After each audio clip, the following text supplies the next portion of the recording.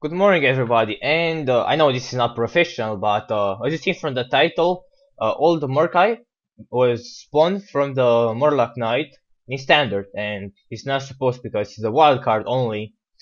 So yeah, just a quick video. Also, as you can see, I got anything can happen from Nefarian. That was hilarious. It was, but yeah, I'm pretty sure this is a bug. I've seen like other people reporting. So yeah, quick video. Sorry, this is not like professional. But I don't have a like video proof of it because I was not recording. I just got a screenshot. So yeah, Screamer Blizzard, fix it. But you can also play this in standard because fun. Who knows? Maybe you're lucky. Yeah. Bye.